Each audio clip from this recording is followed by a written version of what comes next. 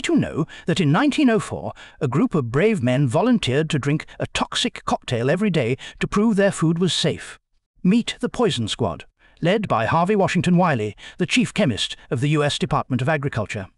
These 11 men consumed daily doses of a poisonous mixture, including borax and sodium benzoate, to test the effects of common food preservatives. Within weeks, they suffered from nausea, vomiting, and abdominal cramps, proving that these additives caused acute illness. Their ordeal sparked a national scandal, with the New York Times running a front-page story on June 30, 1906.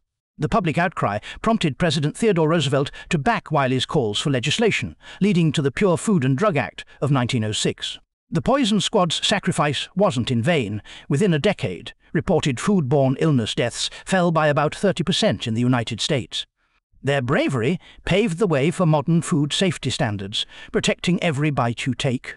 Today you can trust labels like "No Artificial Preservatives" thanks to their courage. Their legacy echoes through the Food Safety Modernization Act of 2011. What's the one food safety rule you think has had the biggest impact on your daily life?